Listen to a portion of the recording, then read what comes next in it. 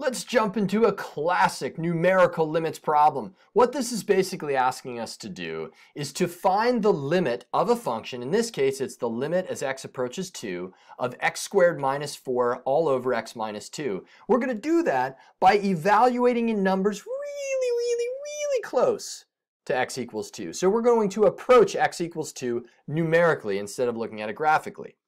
It says, the problem, that is, estimate the limit using a table of values. Then graph the function using a calculator to check your answer. Already got the graph, y'all. We'll get to that shortly. So all you need to do is take numbers really close to 2, plug them into this function with a calculator or by hand, and we'll find our limit. Let's see how this works. It's an important problem, but it's classic. So first, we're going to get really close to 2. So we'll start at like 1.9. And so we're approaching from the left here, right? So we're moving to the right from the left. And let's do it. Well, we've got 1.9. 1.99 gets a little bit closer, and a little bit closer will be 1.999. Now let's go from the right-hand side. So we're moving from the, well, again, right in towards the left, in this case, towards 2 from the right-hand side. So that would be 2.1, a little bit closer. 2.01, a little bit closer, 2.001. And we're just going to plug these values into this function and see what we get, and the limit will appear. So I've already got those numbers plugged into my calculator, as a good chef always should be prepared on a cooking show. They've already got the meal cooked. So 1.9, when we plug that in, is equal to 3.9. 1.99 is going to be equal to, well, in normal words, is 3.99. 1.999 is 3.999. Now, at x equal to 2, when you plug that in the calculator, you're going to get an error.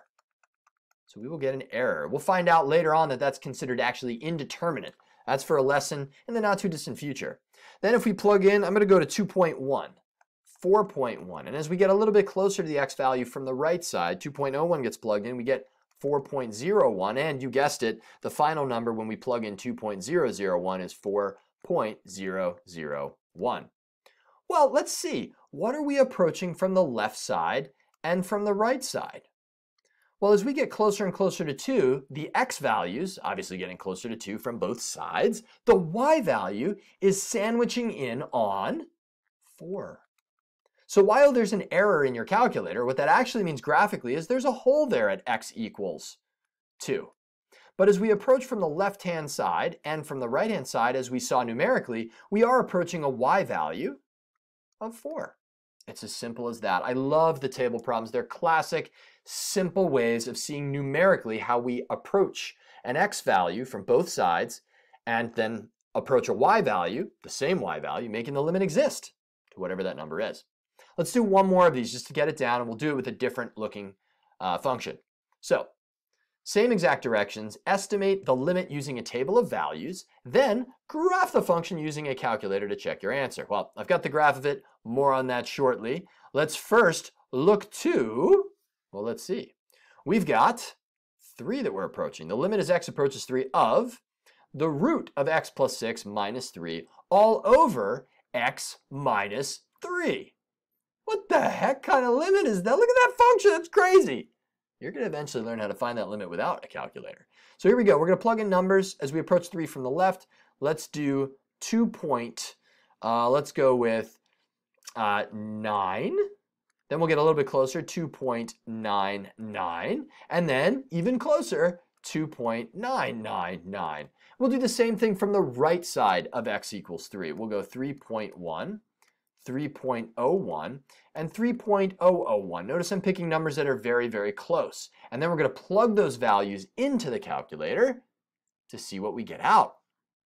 And again, I've come prepared with my calculator values already plugged in. So we've got at 2.9, 0.1671. So we're just going to round to 3 decimal places. 0.16, we'll do 4. We'll do 4. 0.1671 at 2.99 plugged into this function. Please don't try this by hand. That would be terrible.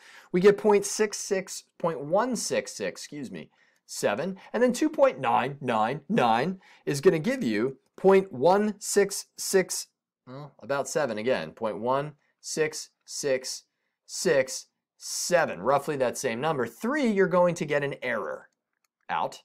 All right, that's because there's a hole there, giving it away with the graph. Let's approach from the right-hand side of 3. We've got 3.1 is going to be 0.1662, 0.1662. 3.01 is 0.1666, and 3.001 is 0.1, well, you guessed it, 666. So where are we going here? We've got 0.1667 from the left, 0.1666 from the right. Well, that means that we are approaching 0.16666 and so on and so forth, repeating on and on and on, which makes a lot of sense. Numerically, as we plug in numbers, getting closer to 3 from the left, getting closer to 3 from the right, both of those values are approaching the same y value of about 0.16 repetant, or repeating. And we see on the graph here that we are very close to y equals 1 as we approach from the left side and right side of x equals 3, which is approximately 0.16 repeating. That's it. That's all about finding limits numerically. See you in the next video.